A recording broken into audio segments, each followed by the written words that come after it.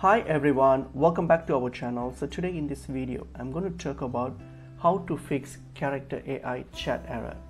So let's get into the video.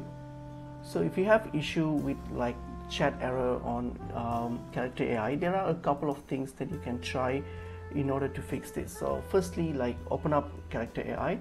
So if you open up character AI, and then what you can do, you can check if the first thing first is if the server is down. So suppose if the app server is down, then obviously there's nothing that you can do, as it will be get fixed automatically by default. So all you have to do is simply wait for the server to be back, and then you can try using the chat AI later on.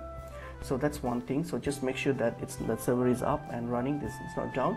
Nextly, what you can do, if you go to your browser settings, so go to your whatever browser you're using, go to the browser settings, open it up, and then here what you're going to do, see if your browser is up to date. For example, I'm using Chrome, so go to Chrome and see if you have any updates.